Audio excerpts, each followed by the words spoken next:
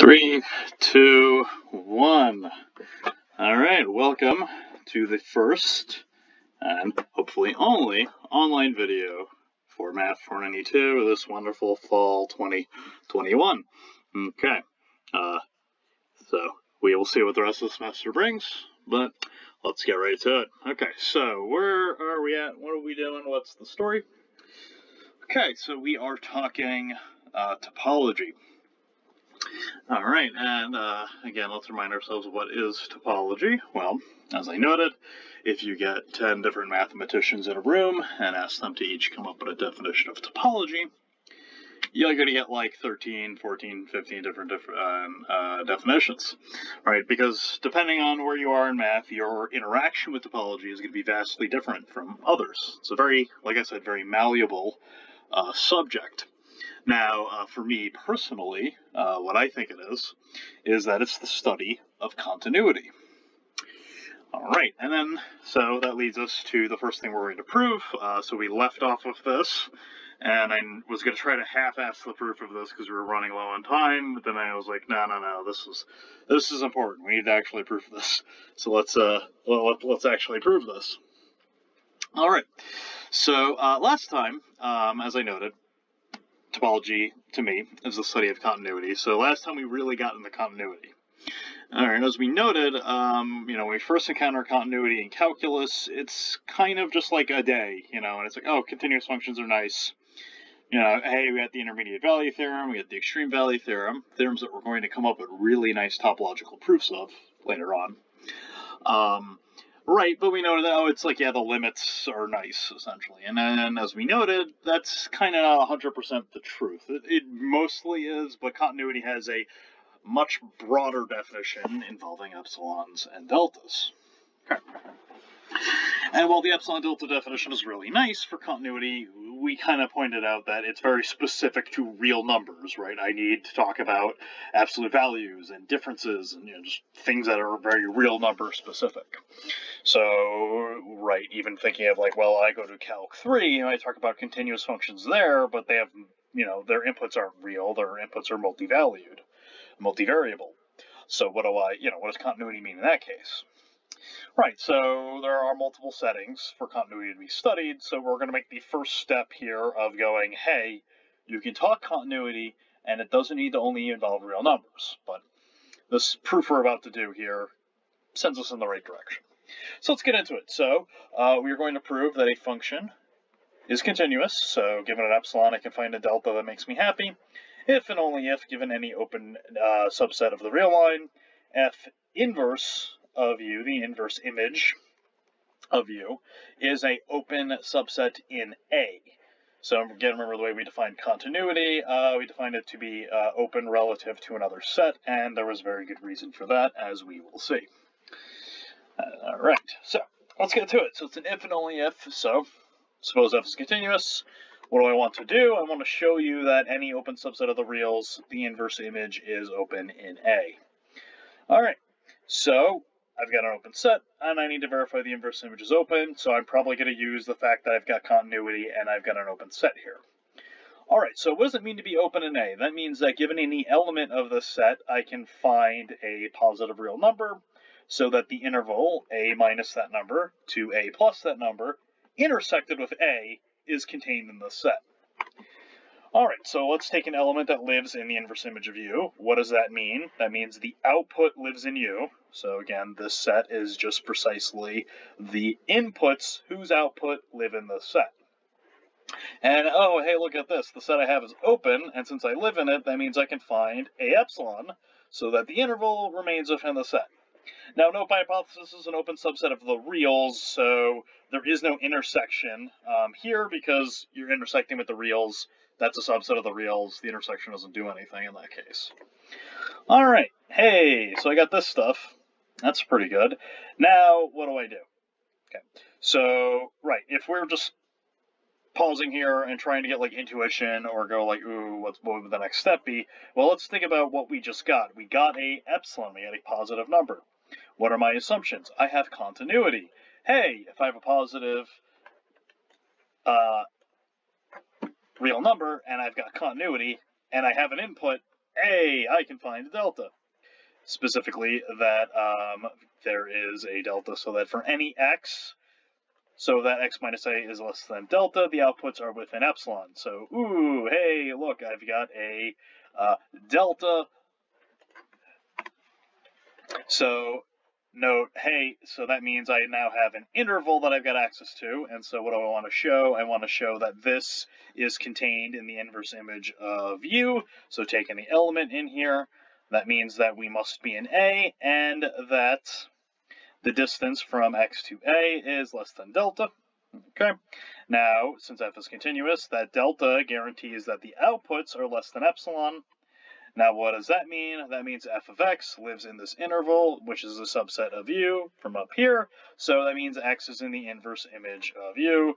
Therefore, this interval intersected with A is contained in the inverse image of u, which precisely means that f inverse is open in A. Beautiful. So, I love this proof. This is definitely one of my favorites. It's one of my favorites because it's, in my opinion, incredibly elegant. Right, because every sentence here, every little step we do is just restating the definitions that we've got. Right, start with continuity, take an open set, pick an element in here, that means you're in the open set, that means you've got an epsilon. I've got an epsilon. By continuity, I've got a delta. All right, hey, what do I want? I want a interval that lives in here. So, hey, use that delta to make that interval, and that's precisely the interval you need. It's just this, it's a wonderful unraveling of definitions. Each step is just, it's real beautiful here, real elegant to me. So, continuity ensures that the inverse image of every open set remains open. So, let's do the converse now. Conversely, suppose that the inverse image of any open set is open. I want to demonstrate continuity. All right, so take any element of A, and let's take an epsilon. All right, well, as we proved, open intervals are open, so that's a good thing. And what does that then mean? Hey, this is an open set, so the inverse image of this thing must be open in A. Hey, there's a concept that works. 20 million other white wrappers immerse. All right, so since that's open in A, I'm pretty happy about that. So it would be great if I had an element that lived in this set, because since it's open, then I'd get a delta, and oh hey, I've got an epsilon, I got a delta, probably got continuity. All right, well, let's think about something that would live in this set. Now, spoilers, A lives in this set because f of A is obviously in this interval. It's the midpoint of this interval, even. How about that? So that would mean that A lives in the inverse image of this. Now, since this is open in A, there is a delta so that this set remains inside here. So I've got my epsilon, I've got my delta. Now I just need to demonstrate that the continuity is occurring at A. Okay, so take any element x that lives in big A that is within delta of A. I'm going to show that f of x is within epsilon of f of A. All right. So since we're in here and we're in A, that means we're in this interval. That is a subset of this inverse image, so that must mean that f of x lives in this set, which means exactly what I wanted to happen. Boom, f is continuous at A, and since A was randomly picked, it was arbitrary, that means f is continuous at every point in A, meaning that it is a continuous function. And there you go. Beautiful. Wonderful proof. Again, this is one of my all-time favorites. Just every sentence is just clear. There's a clear direction to the proof. Just we have these definitions set up, and we're just unraveling them. And it's beautiful.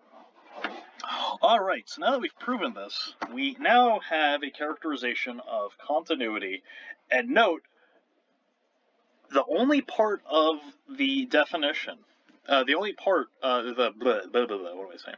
Okay, so we've now got a characterization of continuity, and note it was characterized purely in terms of sets, right? Continuity, inverse image of open sets remain open. No talk of epsilons or deltas.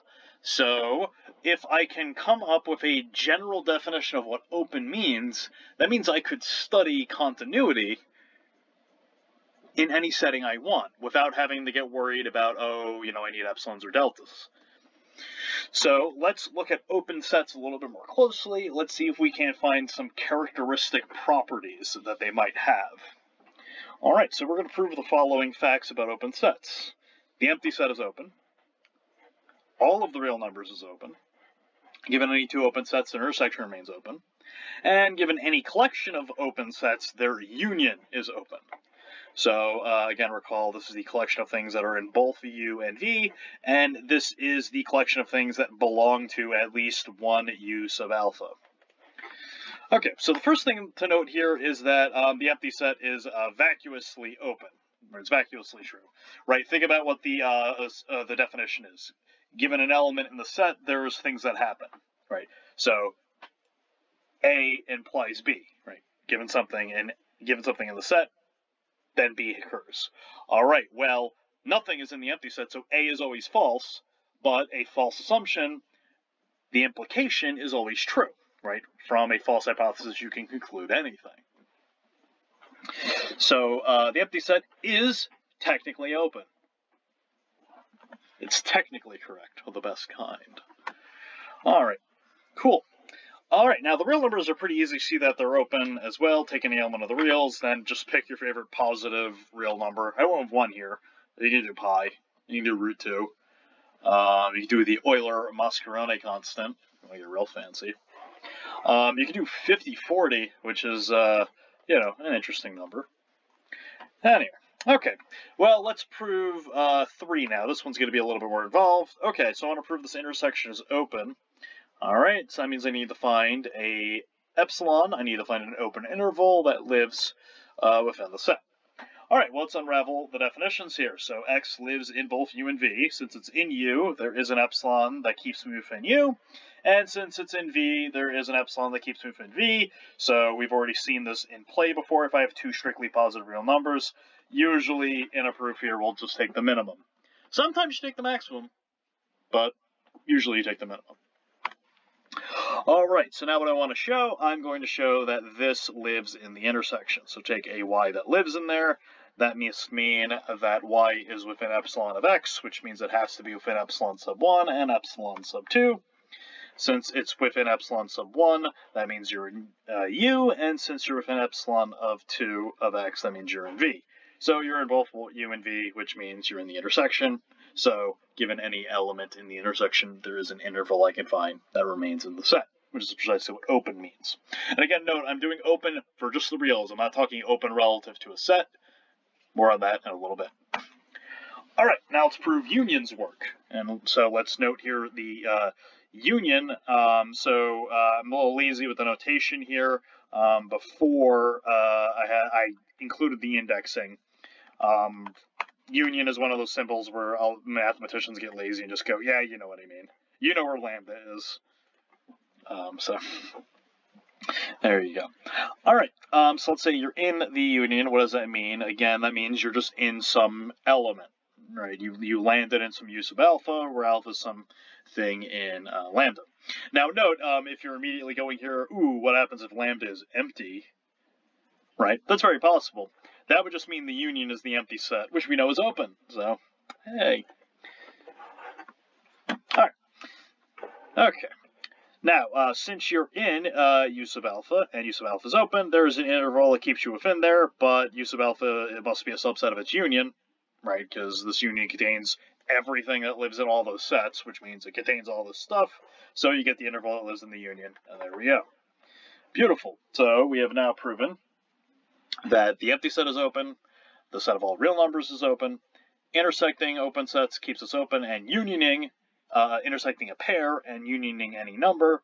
So equipped with that, we now define officially what a topology is. So here it is. This is literally the definition of a topology. Given a set, a topology is a collection of subsets with the following 3 properties. The empty set and the whole set are in there.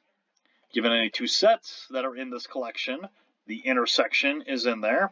And given any collection of sets so that each one of these sets lives in the topology, the union is in the topology.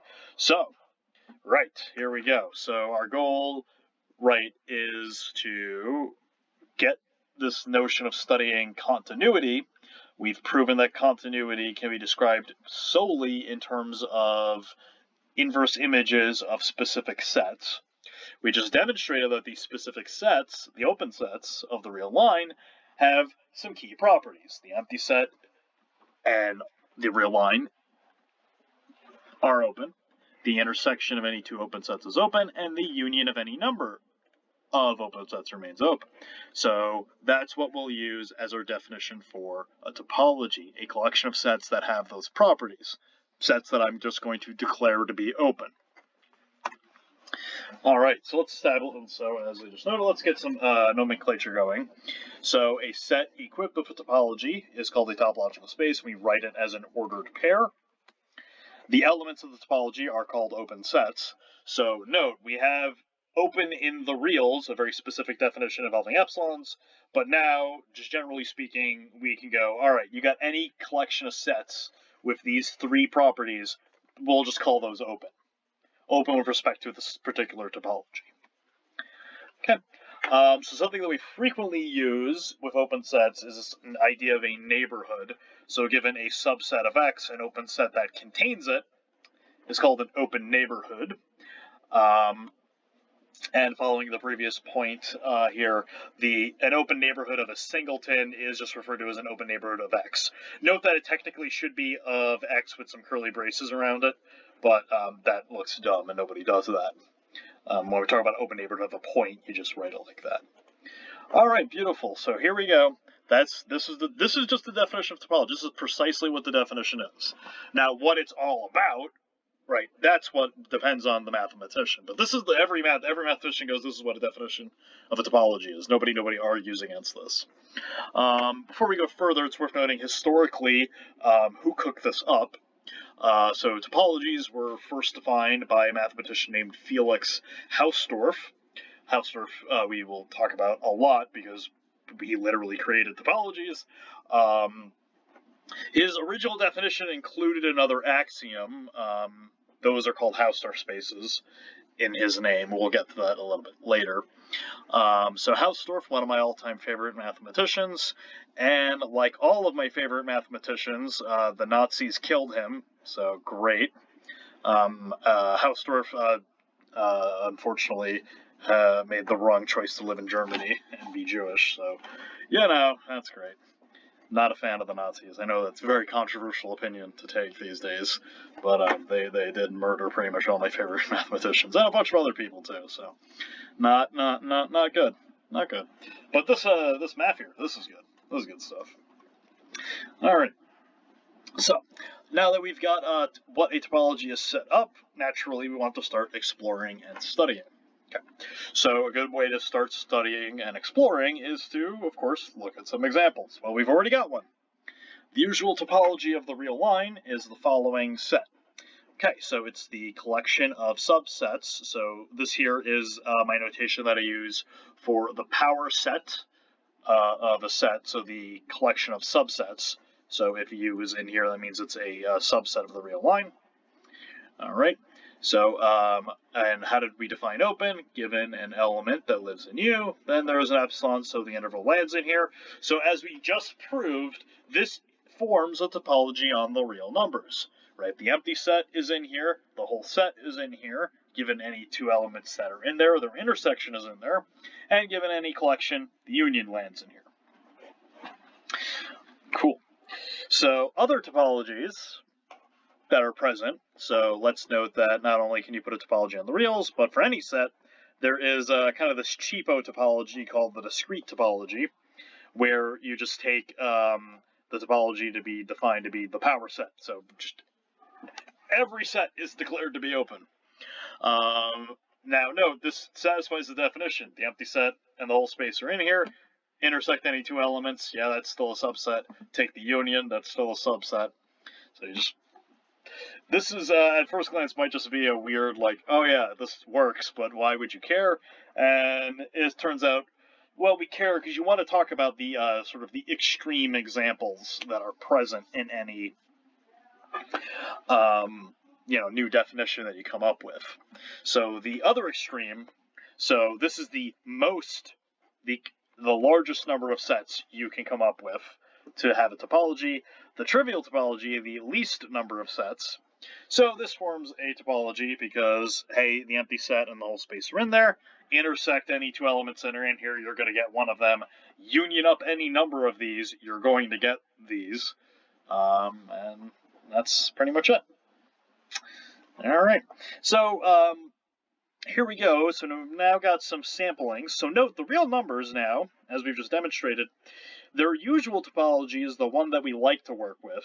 However, now we know that it actually has some other topologies on it. It's got a discrete one. So a topology you can put on the real numbers is every set's open. Which, again, at first glance might be, why would you ever do this? Spoilers, it's a great way to come up with counterexamples. And likewise, we could also give the real numbers another topology, the trivial one, where the only sets that are declared to be open are the empty set and the whole set. And again, great for counterexamples. And another thing that's really great for counterexamples is one of my all-time favorites, the particular point topology. So here you declare sets to be open precisely if they contain a particular point. That should be A and X, not A and A. Let me fix that. That's no bueno. And for the magic of LaTeX, it fixes itself. Yay! Look at that. It took it a minute. All right, cool. So this is a fun topology. So I'm not going to work through the details of the proof of these three here that we just did.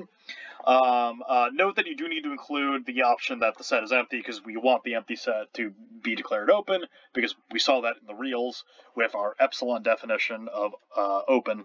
So we want to include that. We want to keep that. So, but this is a neat little topology, and like I said, the original definition of topology that Hausdorff came up with actually does not allow this to be a topology, and this is one of the reasons why his other assumption was later removed and included as an extra, like, oh, if you've got this property, that's a Hausdorff space, which we'll get to, not today, but later on. All right, so one topology that I want to take the time to really prove, like work through all of the details, is the following. So given a topological space and a subset, then if you look at the collection of things that are open sets intersected with this fixed set A, this forms a topology on A. Now, why do I want to talk about this, and why do I really want to go for the proof of this? Remember when we defined open in the reals, we had them open relative to a set. Oh, I wonder if that's what this is.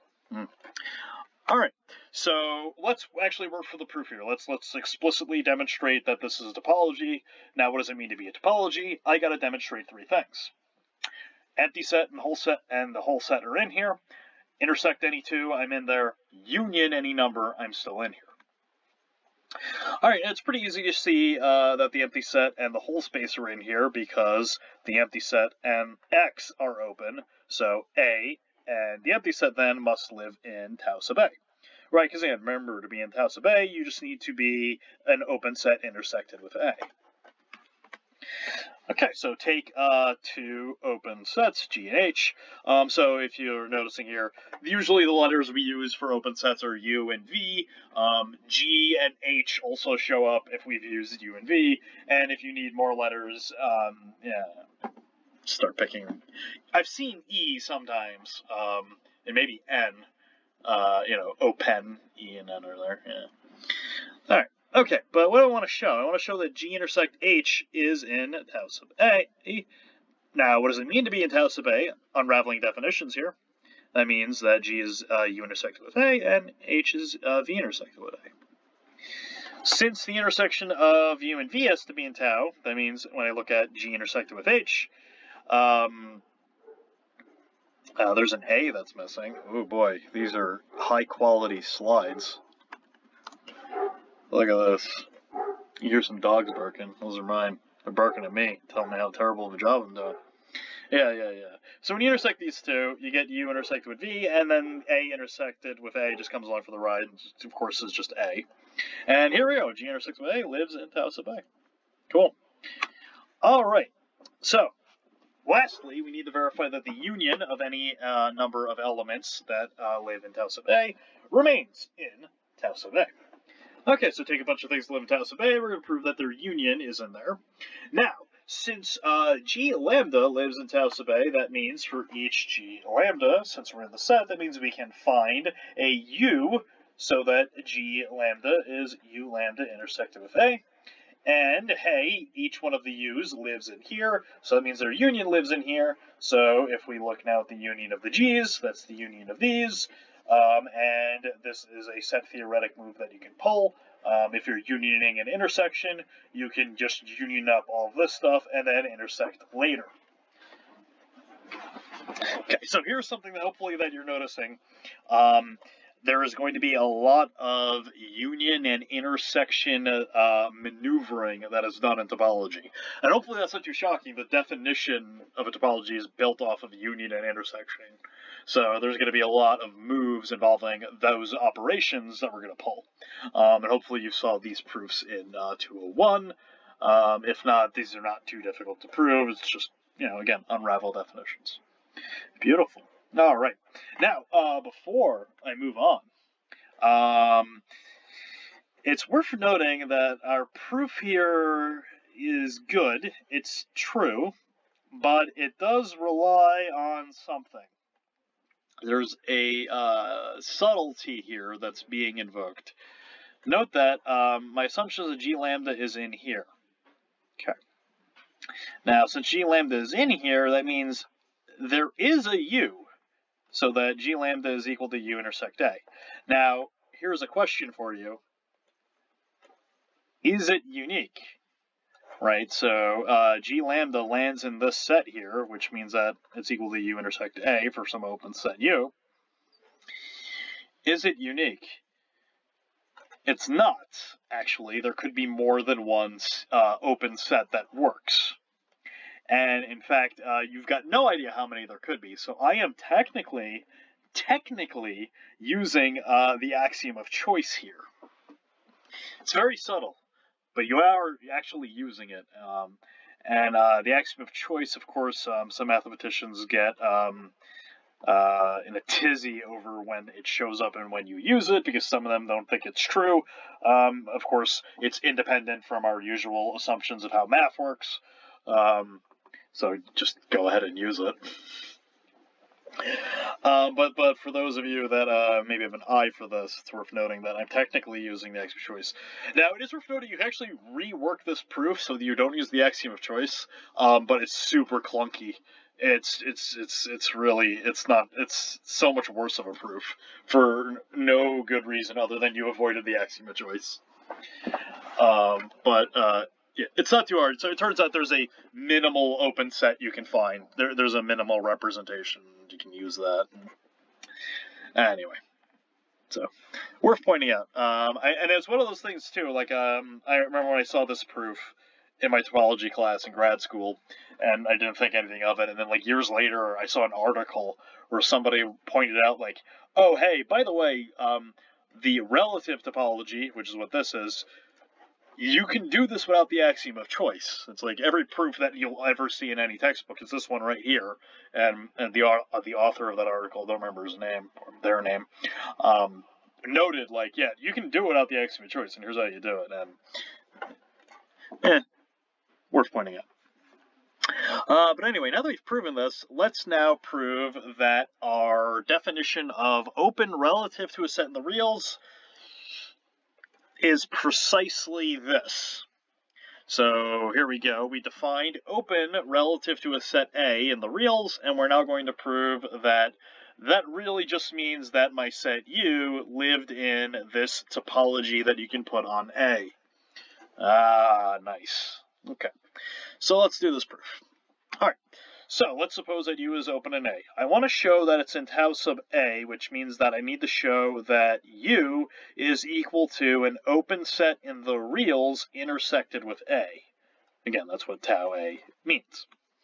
All right, what does it mean to be open in A? Okay, well, that means for each element that lives in U, there is an epsilon, so the interval intersected with A is contained in U. And here you go again. How many positive epsilons are there for x? There's a lot of choices. There are a lot of choices here that work. Now, again, this is technically using the axiom of choice, but you can get around it by just picking the biggest possible one. There is a largest. You can do the supremum, and you can come up with a specific one if you want to use it. But again, that just makes the proof worse. We don't need to worry about this.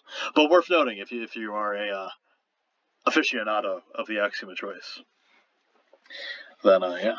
Okay, so what do I want to show now? All right, well, I'm looking for an open set so that the open set intersected with A is equal to U.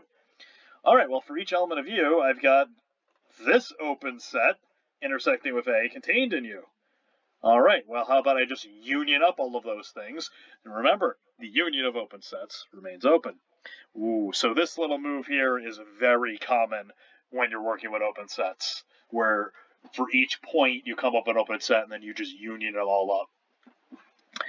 So by construction, if we just unravel how it is defined, if I intersect V with A, what am I going to find? All right, well, I'm going to get this union and it'll intersect with A. All right, and as we already talked about, you can just pull that intersection in, and each one of these by its construction is contained in U, so the union is in U. Okay, so I've got V intersect A is contained in U. All right, now take anything that lives in U. Right, we know that X needs to live in this interval, which means that X has to be in V. And since X is in U, that means it's in A, so that means it's in V intersect A. So that means U is a subset of V intersect A. So that means that U must equal that intersection, so it must be in our topology tau sub A. Cool. All right, so if U is open in A, as we defined, then we must belong to this topology that you can define on A. And now let's go in reverse. Suppose that you are in this topology you defined on A. That means that you're equal to V intersect A for some open set V. So I want to show that I can find an interval that does what I want. So take an element in U, that must mean it is in V. So I've got my epsilon, all right, and then you just intersect both sides, and there you go. We've got that U is an open set relative to A from our definition that we already saw for the real line. Cool.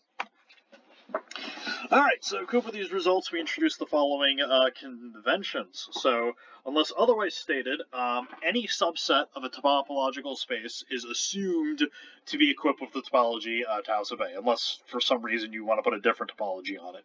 Almost never do you do that. If you've got a topological space and then you take a subset of it, you give it this topology. And it's called the relative topology, so the topology relative to the subset A, and sometimes it's referred to as a topological subspace.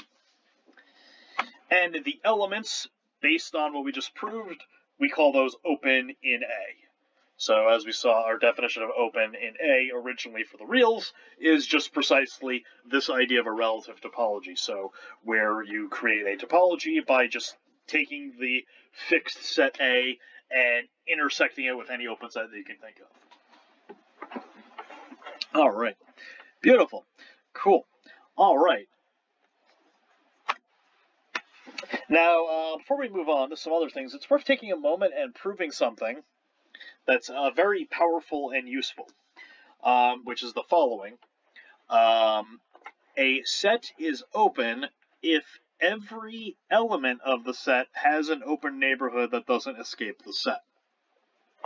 So note, our definition of open in the reals was given any element that lives in the set, there is an open interval that doesn't escape the set. The same thing can be proven for any general topology, right? Remember, we proved open intervals are open. So this is literally just that. So the way we defined openness in the reals is actually just true. Okay. So it's worth taking a moment and proving this and kind of seeing, you know, hey, all this stuff that we're doing in the reals, like, really, the whole interval and epsilon thing, you don't really need that. You just need a notion of open, and then pretty much all that stuff we were doing goes through without a hitch.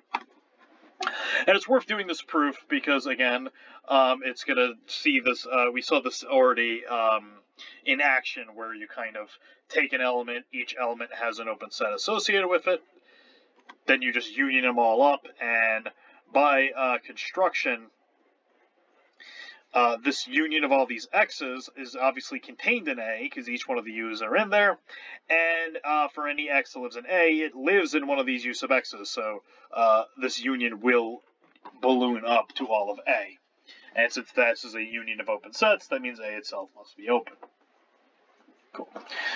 Nice. So it's worth taking a moment and just stopping and proving this, because this is typically how you actually prove a set is open, is showing that every element in the set has an open neighborhood that remains in the set. So exactly how we define openness for the reals. Those subsets so that there is an interval that keeps me within the set. So here we see, like, yeah, that's just how open is going to work, right? And again, note, no epsilons, no intervals, just purely sets. Sets, subsets, unions, intersections, it's all we're using. So, it's nice. We're free. We're free from the tyranny of the reals. Okay, beautiful. All right, so it's worth now introducing the related term to open, which is closed. So in a topological space, a set is called closed if its complement is open. So this is the set of elements so that X is in X but not in F. All right. Now, the following immediately follows from our definitions. The empty set and X are closed. The union of two closed sets is closed, and yeah, I did that on purpose, obviously. Hopefully you've got a good sense of where my humor lies, in the toilet. So with closed sets, F and K are the symbols that we use for closed sets usually. So this is just a happy accident, I guess. Or somebody deliberately was having a giggle. Okay, so the union of any two closed sets is closed, and the intersection of any number of closed sets is closed. And I'm not going to go for the proof of this because it's just immediate from how things are defined. But for example, number 2 can be proven explicitly. Since F and K are closed, that means their complements are open. We know that the intersection of any two open sets is open, so that means this is open, which means that FUK there is a closed set. So, yeah, this is just using how complements work, and, yeah, cool. All right, so something that I want to say about open and closed before we go further here. The words open and closed in English, we kind of think of them as opposites of each other. But note, it's possible to be both open and closed. So the empty set and the whole set are both open and closed. A set that is both open and closed is called clopen. And the opposite of that is true. It's possible for a set to not be open and not be closed. So if you know you're not open, that does not mean you're closed. I had a professor tell me that a set that's not open and not closed should be called a jar. It's like it's a door. It's not exactly open or closed. It's a jar. But yeah. So yeah, that's an immediate thing that a lot of people get a little bit confused about with open and closed sets, is that not being open does not mean you're closed. Speaking of Hitler, there's a very funny, so the movie Downfall, there's that scene where Hitler freaks out, and it's a big old meme. There is a Hitler freaking out about the definition of open and closed edit of that, which is a laugh riot. Anyway. Alright, let's continue and define some more things about open and closed sets. Alright, so something that we do a lot in mathematics is try to find like the optimal versions of something. So, given any subset, we don't necessarily know if it's open or closed, right? Again, it's open if it's in the topology, it's closed if its complement is in the topology. But that doesn't mean we can't associate to every set a closed set that's related to it. So the closure is the intersection of all closed sets that contain E. And likewise, the interior is the union of all open sets that are contained within the set E. So any subset is not necessarily in a topology, but we can always associate with it an open set and a closed set that are, in some sense, good enough. So as we are about to prove, the closure of E is just the smallest closed subset that contains E, and the interior is the largest open set that is contained within E. And at first glance, you might look at these and go, okay, sure, this feels like a thing you could do, but who cares? Why? Who cares why will become more apparent as we go forward and get some more theorems, and these are things we're going to want. If at first glance these might feel like they're coming out of nowhere, yeah, a little bit, but trust me, these are good and important. All right, so what are we going to prove about these? Well, we're going to prove a bunch. So specifically, we'll prove the closure is closed, the interior is open. The closure contains E, the interior is contained in E. Given any closed set that contains E, the closure is contained inside of it, so the closure is the smallest closed set containing the original set E. And given any open subset that's contained in E, the interior contains that open set, so the interior is the largest open subset of E. Okay, and then we'll prove that you're closed if you're equal to your closure, and you're open if you're equal to your interior. So this actually gives you a way of detecting open or closed based on do you line up with these specific sets. So again, for a topological space, a given subset could be neither open nor closed. But we can associate to that set a closed set and an open set, so it doesn't feel left out. It has a buddy.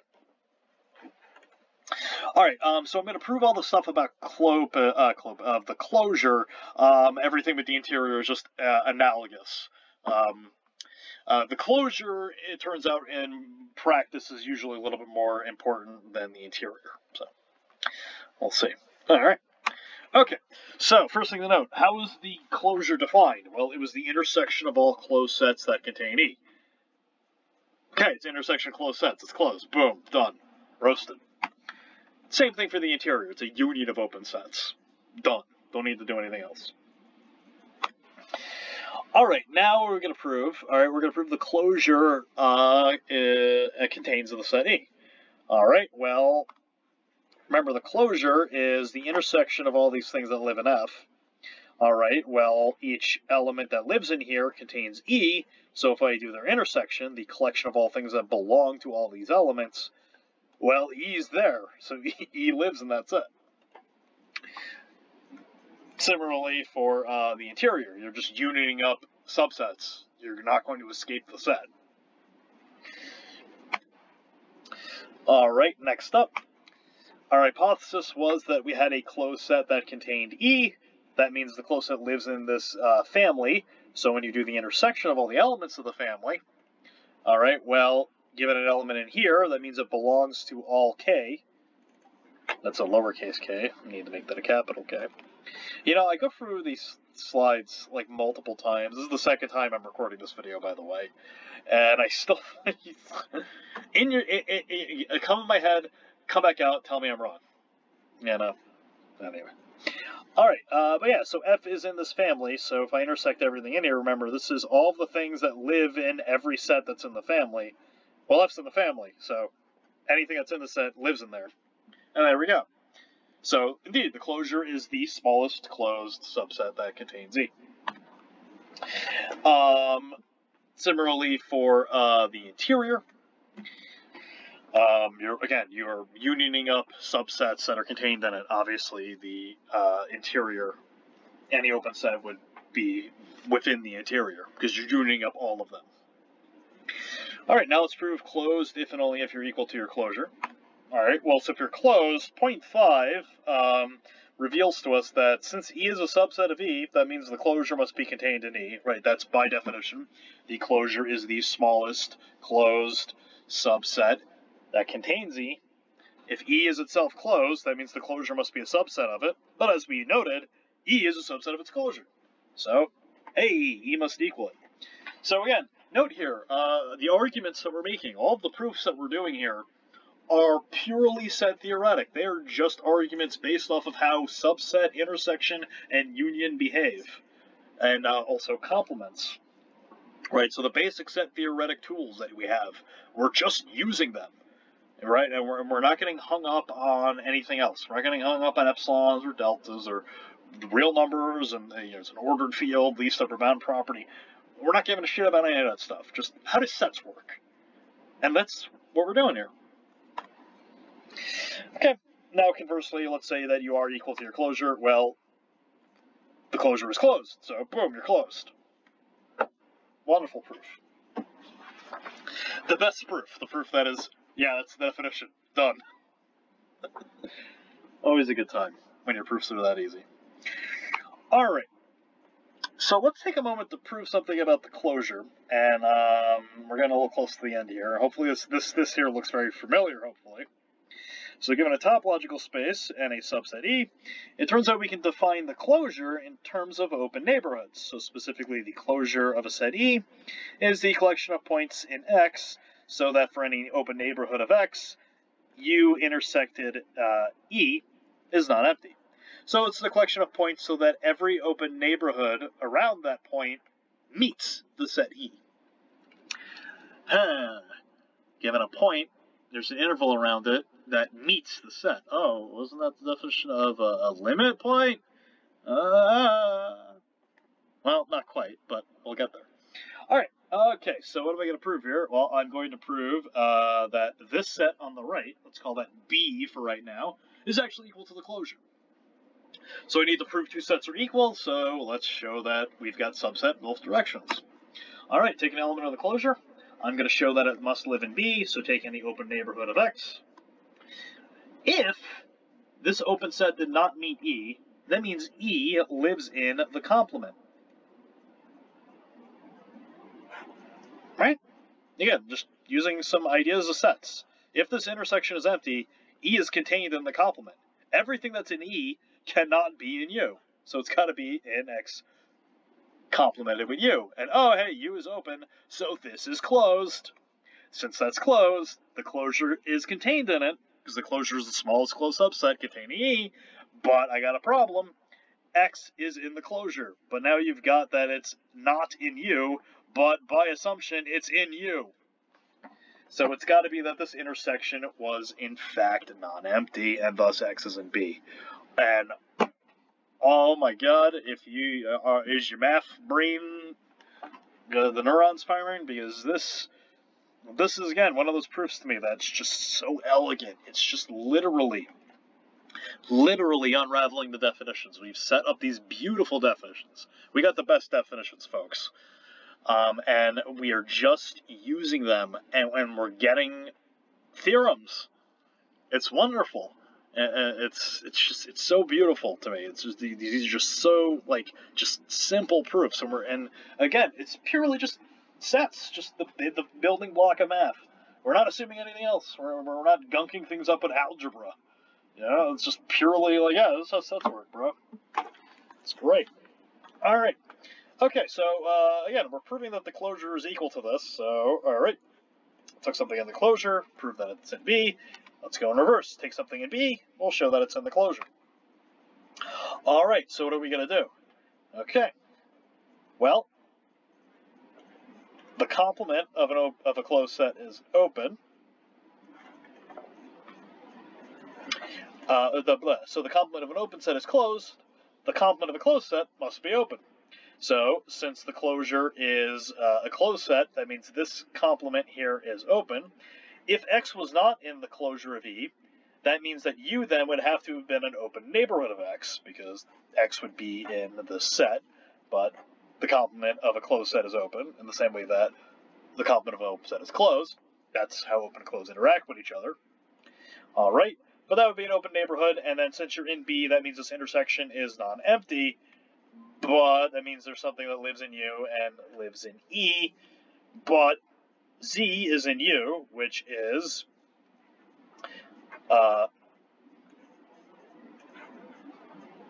the complement of the closure, But since E is a subset of the closure, that means the complement of the closure is contained in the complement of E. But now we've got something that lives in E and doesn't live in E. So that's contradictory. So it's got to be that we're in the closure. Boom. Proof over. Nice. All right, cool. So here we go. We've got a nice characterization of closure in terms of open neighborhoods. So, right, even though we're talking about the smallest closed set containing E, in any topological space, any property can be described purely in terms of the open sets, because again, that's what makes a topology a topology. And like I noted, if you saw this and thought about it for a moment and went, every open neighborhood meets the set. Given any open interval, it meets the set. Wasn't that limit point? Yeah, so let's prove that. So given a topological space and a subset A, we say that a point is a accumulation point. If given any open neighborhood of that point A, then there is an element in the set so that you're in the open neighborhood, excluding the point. Oh, hey, this is just the topological characterization of what it means to be a limit point. So let's prove this. So, suppose you're a limit point. Take any open neighborhood. Since there's an open neighborhood, you've got a nice interval that lives in there. Since you're a limit point, remember that means that given any epsilon, there is an element in A that is within epsilon, and hey, not equal to A. So you must be in U complemented A. So you take A and you delete a point, you're in the set. Woo, hey, here we go. So the building block of continuity, limit point, the building point of limits, which was the building block for continuity, here's the topological characterization of it. All right, so conversely, suppose you do have an accumulation point, so we'll use this definition. That means, given an epsilon, this is a nice open neighborhood, so that means we can find an element X that lives in A that lands in this, but not including it. That's what it means to be an accumulation point here. All right, but that means we get this, which was precisely our definition for a limit point. Beautiful. Hey. There we go. So, in light of this proposition we just demonstrated, accumulation points, we can call these limit points as well.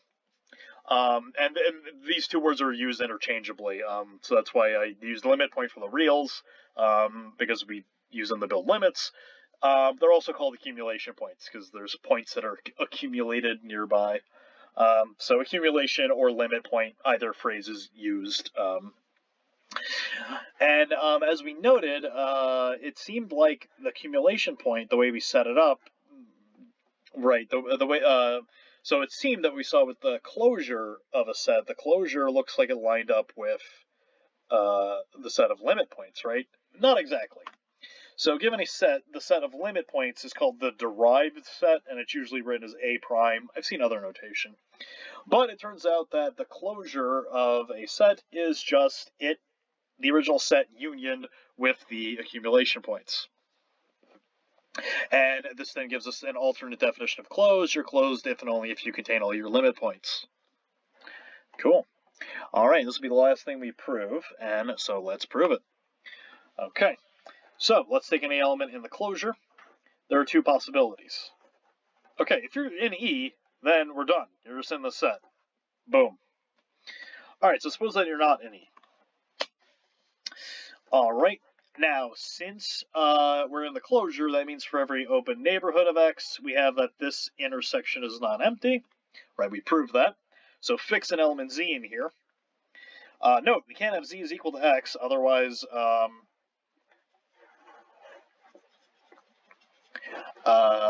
Z is not in E. Not that Z is in E. Where's the... Yep. Right, note, since we are assuming that X is not in E, if Z is actually equal to X, that would mean Z is not in E, but Z is in E by construction. So that means that Z is in the set U, and it's not X. So it's in this set right here, U deleting X, which means it's a limit point, which means it's in the derived set. Cool, so if you're in the closure, you're either in the set or you're a limit point of the set. Cool. Conversely, let's say you're in the union. Again, two possibilities. So if you're in E, right, since you're in the union, you're in one of the sets. If you're in E, then you're in the closure. Done. Suppose we're a limit point. All right, taking the open neighborhood. Well, since you're a limit point, we know that there is an element that lives in U and E and is not equal to X, right? So again, it's a point that's nearby but not in the set.